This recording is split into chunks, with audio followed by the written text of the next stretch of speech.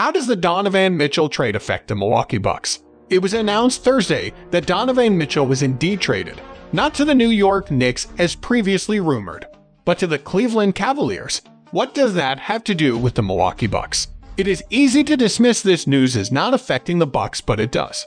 While there isn't a lot made of the division alignment in the NBA as much as in the NFL or MLB, it is still a factor in scheduling, which is where the relevance comes in.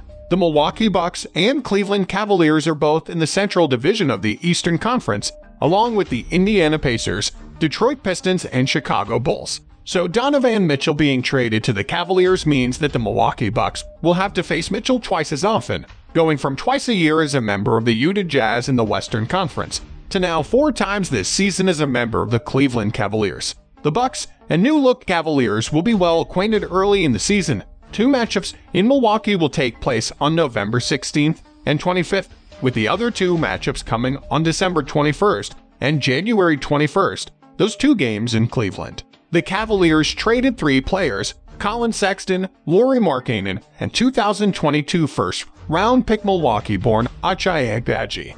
A pick the Milwaukee Bucks were rumored to be interested in trading for in addition to several first-round picks and pick swaps. Collin Sexton is a solid player, and I'll admit I'm happy to see Markkanen go, because his size was effective guarding Khris Middleton for stretches when the Bucks and Cavaliers played. What does Donovan Mitchell coming over to the Cavaliers mean for their head-to-head matchups with the Milwaukee Bucks? It means Jrue Holiday, Grayson Allen, Wesley Matthews, George Hill, and Jevon Carter have more work to do defensively.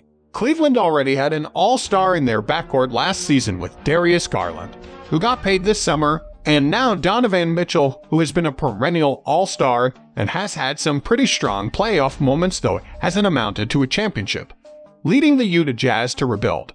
In 10 games as a member of the Jazz against the Milwaukee Bucks, Donovan Mitchell has averaged 26.2 points, 4.7 assists, and 3.8 rebounds, while his field goal percentage is a relatively low 40.1%. In those 10 games, Mitchell's three-point percentage is nearly the same at 40%.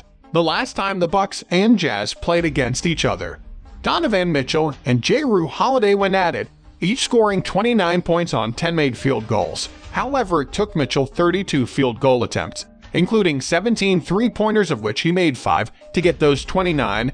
It took Jrue Holiday just 21. Mitchell finished the March 14th matchup with 29 points, 8 assists, and 6 rebounds. Jrue Holiday finished with 29 points, 7 assists, 4 rebounds, and 5 steals. Giannis Antetokounmpo also scored 30 points and grabbed 15 rebounds, and the Bucks won the contest 117-111 and got their first win in Utah since 2001.